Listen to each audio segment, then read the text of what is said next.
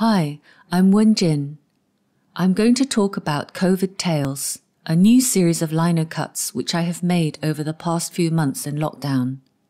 I am an artist that trained as a vet 20 years ago. Veterinary medicine is a practical job. It's full of comical moments, surprising challenges, and interesting clients. After being bitten one time too many, I decided enough was enough.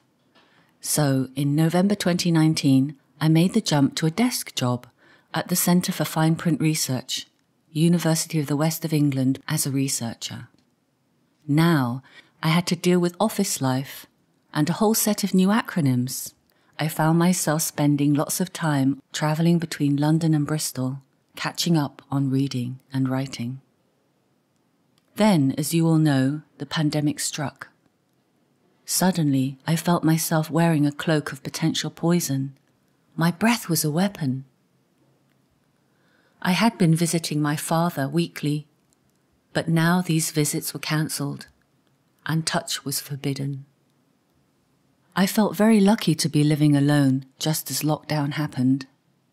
I could still drink tea in my kitchen, pondering the world and feel safe in my space. But every evening, scrolling through the headlines, increasingly fearful of what they would bring, I'd stay awake and worry.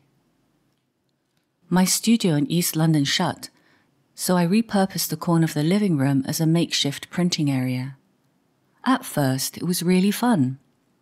I could work in the bathroom on the floor if I wanted to, and not wear trousers, and enjoy being at home all day.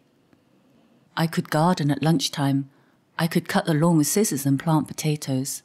And, during spring, I took 2 weeks to enjoy the blossom. It was a paradise, a leafy haven, but somehow out of step with the feeling of dread that people I loved might get ill. Slowly, the lack of human contact made me feel one-dimensional. It was all too easy to turn off the video and sound during work meetings and sob, without anyone noticing a thing. I made this print when I was missing my family the most. It says, "Oh, I wish I could hug you again." I dreamed of a perfect meal that I'd like to share with my dad. It says, "If you were here, I'd invite you for lunch. We would have mackerel, grilled quickly with crushed up cardamom and peppercorns and onions and steamed rice. And for afters, there would be a big bowl of frozen raspberries and ice cream, and we would sit in the sun on the balcony, and 1,000,000 seconds would pass in a flash." Sometimes I didn't speak for days. Sometimes I'd call a friend on video chat and lie to them and say I felt absolutely fine. Sometimes I'd get drunk, really quite early in the afternoon. Living alone at first felt like a gift. I was so fortunate. I had a job, a place of my own, enough money, and plenty of food. I'd bake a whole tray of chicken in the oven, then sit alone, eating as much as I liked. Truly, I lived in a gilded cage, surrounded by all of my favourite things, safe from the outside world. But after a while, I began to feel like I was trapped inside a bulging and broken bin bag.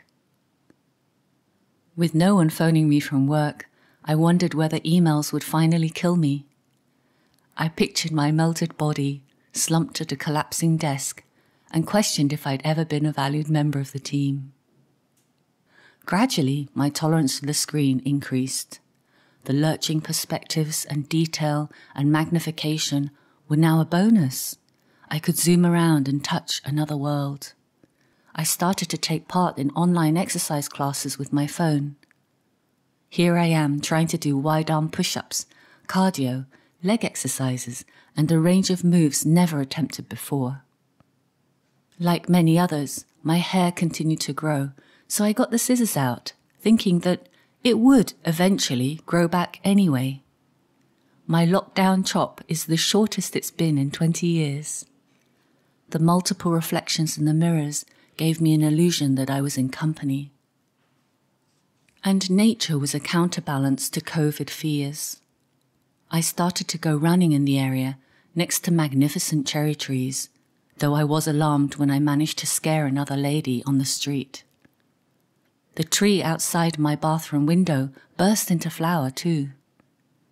I used to sit there, drinking tea, hoping that everyone I knew would remain healthy.